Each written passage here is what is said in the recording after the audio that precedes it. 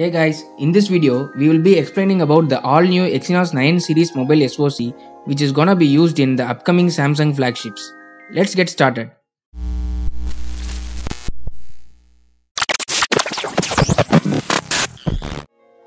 The Exynos 9810 was announced last week, which is built on Samsung's 2nd generation 10nm FinFET process and has 3rd generation custom CPU cores.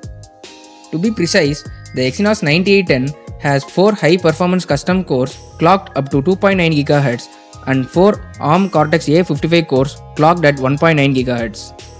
It also uses ARM's Dynam IQ tech, which was announced last year as an improvement to the Big Little.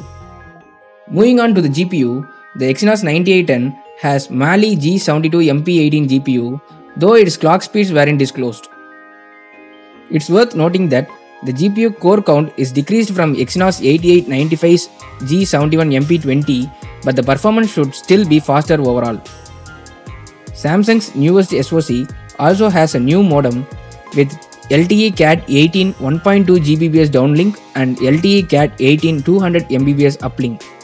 The Exynos 9810 has a dedicated image processing and upgraded multi-format codec which can record and playback video up to 4K resolution at 120 frames per second.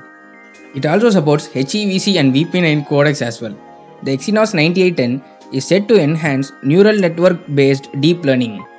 According to Samsung, it introduces sophisticated features that allow the processor to accurately recognize people or items in the photos for faster image searching or categorizing.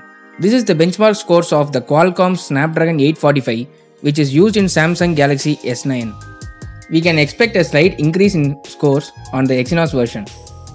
According to the company, multicore performance is improved by around 40% compared to its predecessor. The SoC is also set to enable seamless multitasking with faster loading and transition times between apps. Let's see how it fares once the phone launches. That's it for this video guys, thanks for watching.